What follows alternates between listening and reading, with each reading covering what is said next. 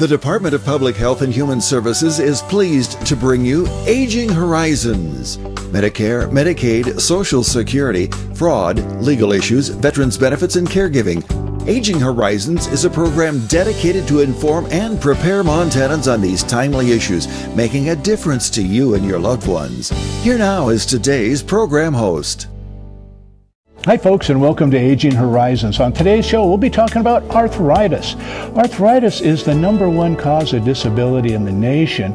58 million Americans have disabilities, and 27% of our population has arthritis.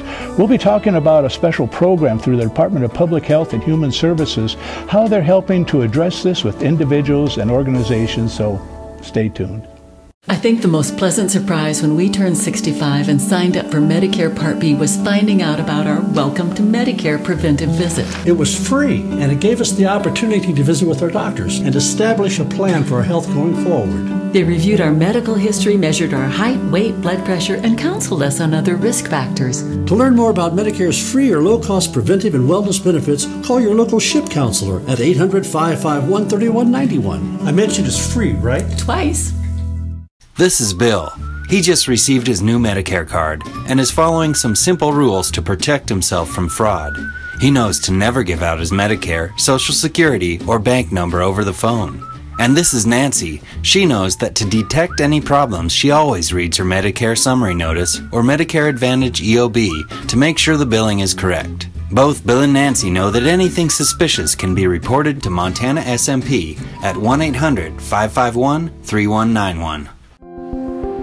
Receiving help for Ella has been life-changing, and the best word for it is relief. I was the therapist, I was the aide, and I couldn't be the mom because emotionally you're just to your wits' end, you're trying to survive.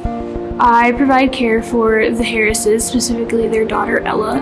Respite care is extremely challenging, but the rewards that you receive from it are 100 times more than working with a child that doesn't have special needs. Once they get something, it's everything. It's a you celebrate. You don't just enjoy those moments. You celebrate every moment that you get, that you guided them to that next step. Respite. It's okay to need it. It's okay to want it. Will you provide it? Call 800-224-6034 or visit respite.mt.gov. It went from survival to enjoying life and being able to be a mom again. Brought to you by the Montana Broadcasters and this station. Well, welcome to Aging Horizons, brought to you by the Department of Public Health and Human Services Senior and Long-Term Care Division. I'm your host, Brian Lamore, and as I mentioned earlier, we're talking about arthritis. You may not have known, but it is quite a big issue in Montana. 27% of our population, if we're at 1 million, that's about 270,000 people. And DPHHS has a special program that they're operating. It's arthritis. And we've got the top 2 people in the department here to talk about that. We have Melissa Dale, you're the program manager, and Heather Welsh, you're the supervisor. Welcome to the show. It's great to have you guys here. Thank you. Great. Well, Melissa, let's start with you. I have always had an idea that people use a lot of words, they don't really know what it is. But arthritis could be so many things, but please define it for us so we have a common base.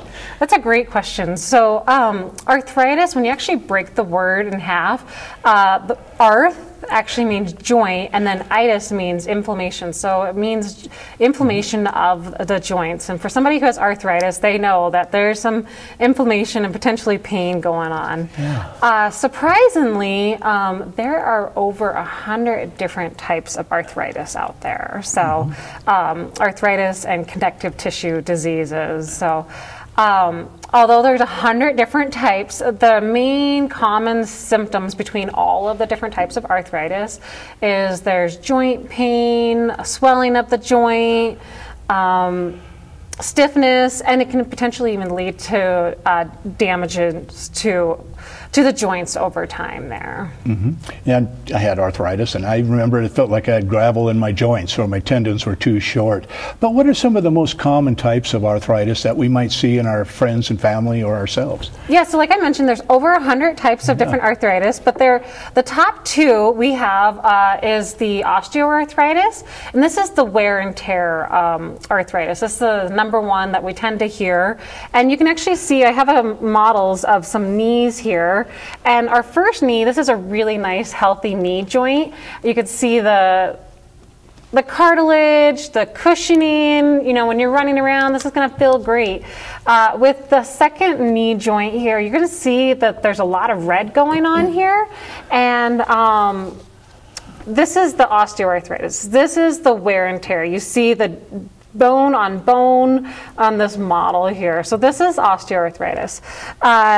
And we usually see the osteoarthritis happen with hips and knees and spine and fingers. So that's where we tend to see, because it's wear and tear over time. Our second arthritis is our rheumatoid arthritis, which we typically see that happens more in women, unfortunately.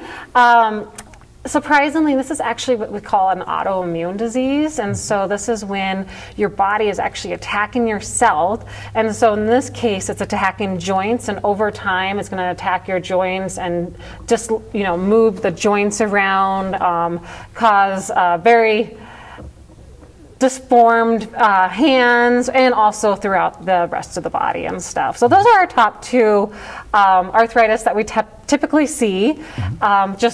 And then, like I said, there's so many other different types of arthritis, but these are the ones that we see quite a bit here. The top ones. And you know, they're actually medical specialties. There are doctors that specialize in arthritis, right? Exactly. Yep. So rheumatologists, they are friends helping us with our arthritis. So unfortunately, they are kind of a short supply in Montana, but if you can get in one, that is great.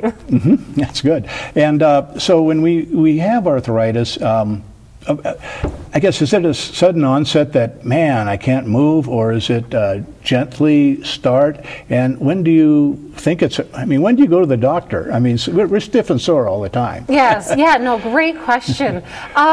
Depends on the type of arthritis. So like I said, there's many different types of arthritis. So many, some come on instantly, like rheumatoid arthritis. That one comes on pretty sudden, and it actually is recommended if you feel like you might have rheumatoid arthritis, you need to see the doctor within the first 2 years. I don't know why I said 5 years, but within the first 2 years to help manage that arthritis. As far as the osteoarthritis, this is over time, and then we start feeling that like aches and pains and all of that there. So talk to your doctor. Yeah, so talk to your doctor. When you're feeling aches and pains and those joints are swelling, you see redness, talk to your healthcare provider. So what's the magnitude of arthritis in both the nation and Montana? How many people might have it? So arthritis is actually the second most common chronic health condition out there, right behind hypertension, which is high blood pressure. Nationally, there's about 58 million adults who have arthritis. In Montana, we actually have so that's about 24% of national level of people who have arthritis. In Montana, unfortunately, it is higher at 27%. So we have quite a few people who have arthritis. Also, on top of being the second most common chronic health condition, this is actually the top reason for disability. For people who experience arthritis over time, they mention that it's hard to hold a cup, open a jar, or even walking. So arthritis, even though it doesn't get a lot of attention, it's really serious, and it does cause a lot of issues over time. And I think it's important to note that it is progressive. It's not just that you have the one symptom. You have coffee with a bunch of old guys like me, and they say, well, I jammed my thumb in football. I got a bad thumb. I got a bad knee. I've got a bad ankle. And it can result from injuries. Right? Exactly. So, so you definitely want to protect yourself so you prevent arthritis such as osteoarthritis, and then learn about maybe potentially other arthritis out there. Okay. Well, we've quickly drawn to a conclusion on our first segment, and we've got a lot more information talking about arthritis, but kind of a bottom line thing here we're talking about is talk to your doctors. I mean, you got aches and pains. Yeah, we all do, but sometimes it might be arthritis, and they may refer you to a rheumatologist to help address that issue. We'll be right back.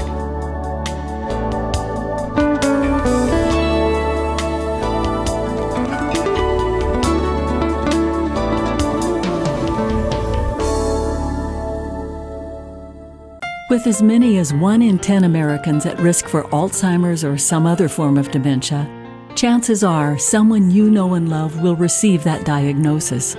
When that happens, you may well feel devastated, but know that you are not alone. Help is available. You don't have to face dementia by yourself. Call the free 24/7 Alzheimer's Association helpline, 800-272-3900, for guidance and support. It's been 27 years. I never thought I'd still be smoking, but here I am, COPD and all. I'm about to have a granddaughter. There's so much to show her, but I'm scared I won't be able to keep up like I used to. I kind of gave up on myself on quitting. But it's different now. I want to be here for her and for my daughter. Every generation produces heroes, men and women who step forward to defend our country in time of need, no matter the personal cost to themselves. And though we can never fully repay them, we can make sure they have access to low-cost, long-term care when they need it. That's what Montana's Veterans Homes are all about. If you've got a hero in need in your family, call us. We can help. Sergeant Jones. Please respond. I was separated from my squad. Requesting backup. Anyone? Please respond. I'm all alone here.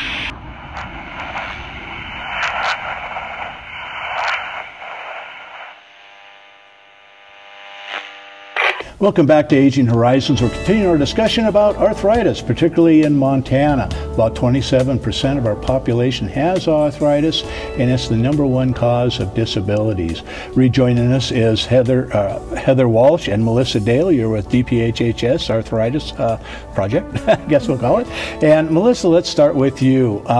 There's do's and don'ts, but let's start off at the top. Is how do you manage arthritis, or what are the first steps to manage? Yeah, great question. So unfortunately, there's no cure for arthritis out there yet. We're hoping to get a cure, but it's unfortunately just takes a while there. Yeah. So, but there are things that you can do to help manage your arthritis, to help alleviate the pain and reduce the stiffness and soreness there. Before I go too far, I just want to put a disclaimer out there. Please talk with your healthcare providers. The things I'm going to go over 6 different things. The things I'm going to talk about, these have been researched, and they also are just very basic level of things, but you definitely want to talk to your healthcare provider to make sure you are doing the individualized treatment that they are prescribing to you. Appropriate for you. Yes, yeah. So we want to make sure. So definitely you can try some of these things out that I'm going to talk about here, but make sure you talk with a healthcare provider, because everybody responds to different treatments for their arthritis. And there's 100 different arthritis. Yes, so, exactly. I mean, it's not all the same. Exactly. Okay. So, yeah. So I'm going to just go over several things that people can do to help manage their arthritis. The first thing is to be physically active. So I got my weight here just to show, being physically active is a great option. And actually, being physically active is the #1 thing that you can help reduce your arthritis pain symptoms. In the arthritis world, we talk about motion is lotion and rest is rust. Okay. I know telling people who are not feeling great that they are having stiffness and soreness and saying, you need to move, but moving actually is going to help in multiple ways. The first thing is when you're moving, you're keeping your joints lubricated, and so then you're less likely to be stiff and just sore. The second thing with being physically active and doing exercises, especially like weight-bearing exercises, is you're continuing to maintain or build your muscles, and so you're actually keeping your muscles built up around your joints, so it'll keep them in place instead of letting them move around there. Okay. Well, when you mention that, what comes to mind, what age range do we expect people to have arthritis? Is it something more of an older person thing? When you said rest is rust, I think a lot of seniors do that, but I imagine younger people can get arthritis. Yes, so actually, I know just typically people think, oh, it's an old person's issue, but actually over almost 50%, I'd almost say 50% of individuals who are working age have arthritis. Oh, so okay, there's wow. quite a few. It's all an ranges. issue. And even in Montana, we have a lot of kids, about 3,000 kids who have juvenile arthritis. Oh, so boy. Anybody and everybody, unfortunately. So get a weight and start moving. Yes, just get a weight, think of an exercise program that you want to do. Just be physically active. Like I said, motion is lotion, rest is rest. Find activities that are gentle and that you enjoy, such as walking, riding your bike, swimming. We do say to avoid like high impact exercises, so like jumping, running, even tennis, things like that. Anything that's going to be really hard and on your joints and stuff there. Stop and go. Yes. So, so another thing is weight loss. That kind of goes along with the physical activity. But if you're overweight or obese, you actually you put a lot of pressure on those joints there, and especially the weight-bearing joints, so those hip, knees, and ankles. And by losing just 1 pound of body weight, you actually take off 4 pounds of pressure off your weight-bearing joints there. Wow. So that's another thing to help work on managing the arthritis. Some other things are relaxation therapies, and so these are doing things like journaling, listening to music, meditating, praying, doing yoga, even just being out in nature is great. And this actually, by being relaxed and being out in the just feeling better, you actually take your mind off the pain, and then you reduce your muscle tensions, and then help increase the endorphins, which are those happy hormones that everybody feels good with there. Another thing to do is to do hot and cold therapy. And so I have a ice pack that can be either used an ice pack or a hot pack, but for hot cold therapy you can sit in a bathtub or put a hot compressant on your joints to help relieve the muscle tension and pain. And then you can also use it also as cold therapy. Cold therapy, if you end up having swelling or anything like that, that will help reduce the tension. So if we're using like some type of hot and cold therapy, will help reduce your pain and joint stiffness there. And then you've got medications there too. Yes. How do we address arthritis with medications? Yeah, so again, you definitely want to talk to your healthcare provider. I'm not like promoting anything, but you want to talk to your healthcare provider about different types of medications that you could potentially use, or even using over-the-counter pain relievers or creams. While most of these things, the pain relievers and creams, they are safe, they all do have some type of side effects. But these are options, like I said, make sure you talk to your healthcare provider to make sure they're a safe option for you. So these are all different options to help work on managing your arthritis pain. Great, and we're almost to a close on this segment, but if you're using over-the-counter medications, be sure to look at the warning labels. They say don't use them for too long a time. That's how I got in contact with my rheumatologist. So we got a lot more great information about classes. Stay tuned, we'll be right back.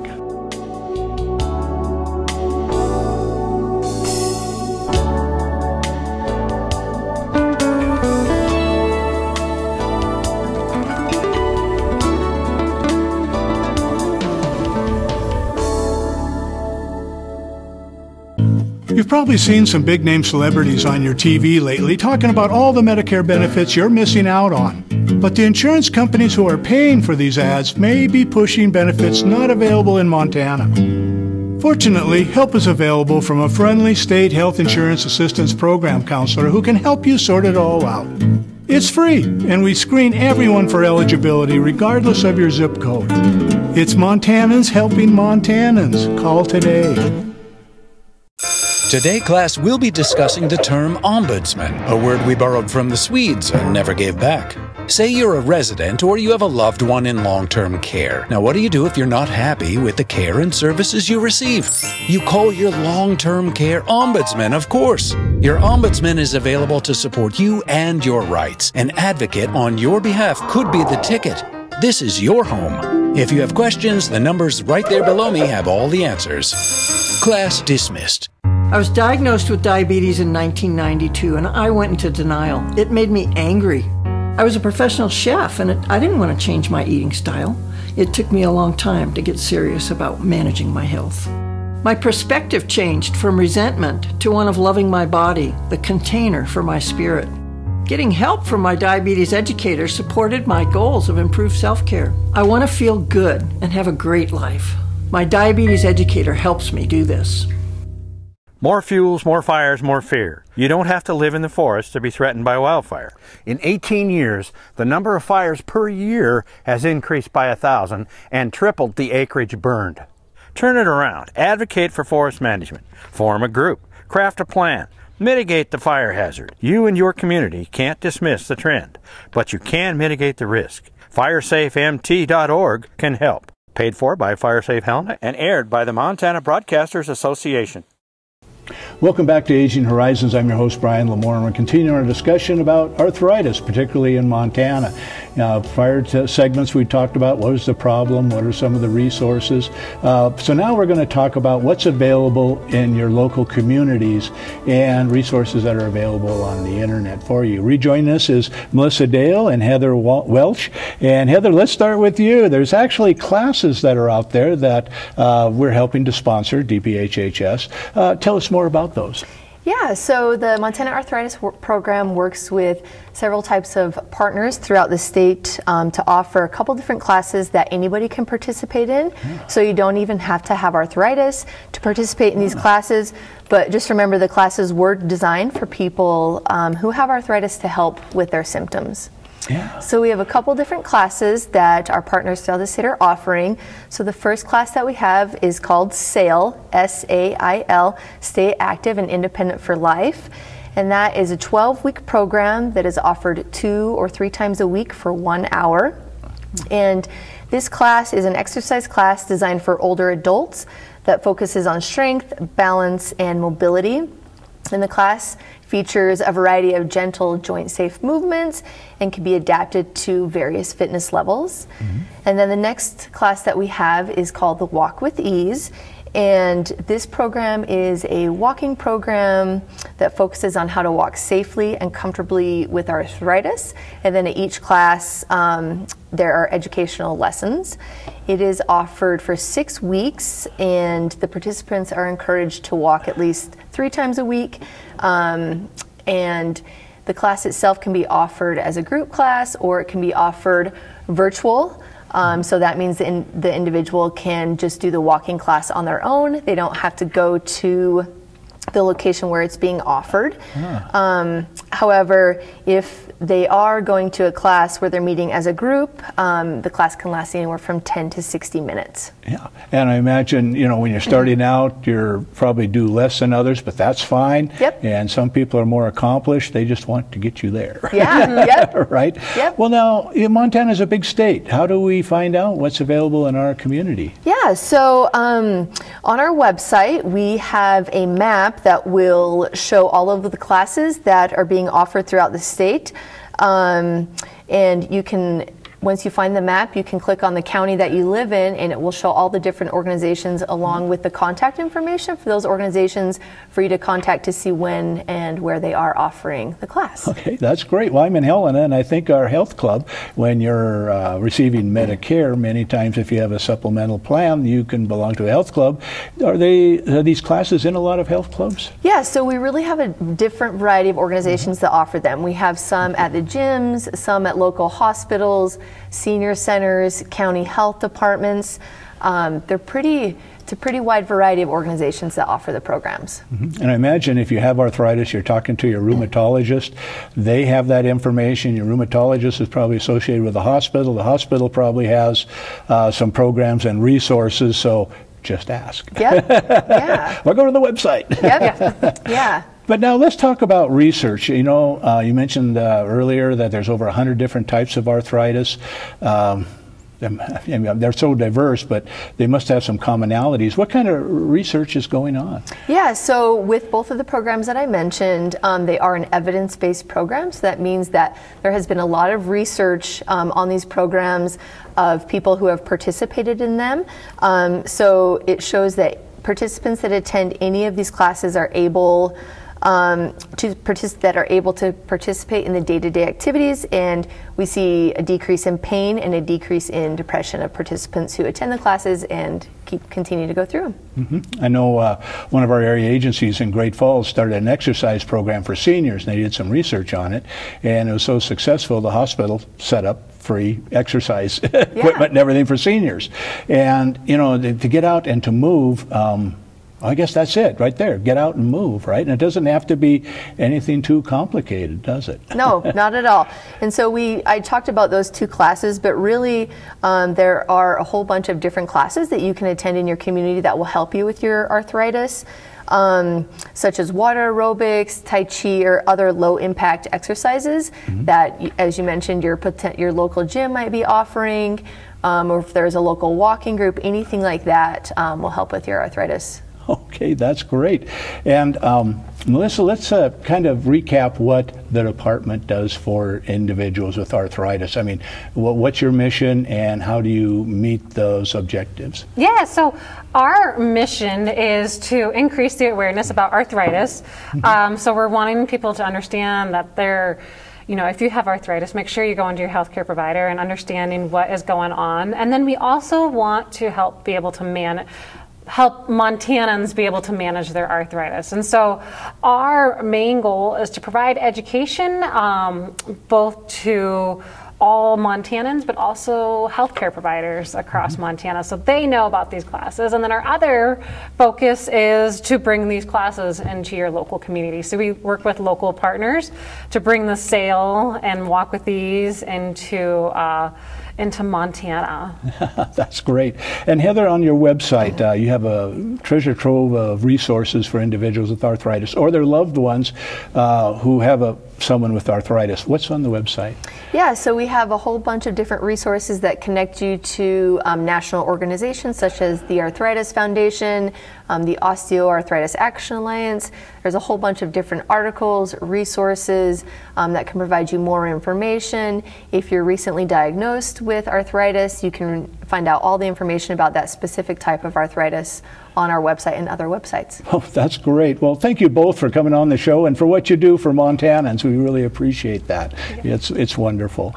And for our viewers, we've been talking about arthritis. We mentioned about 27% of Montanans have arthritis, and it's the number one cause of disability. There are over 100 types of arthritis, and to adequately analyze which one you have and to address its particular needs is to talk to your physician, which is really important, of course. For Aging Horizons, I'm Brian Lamore. Thank you for joining us.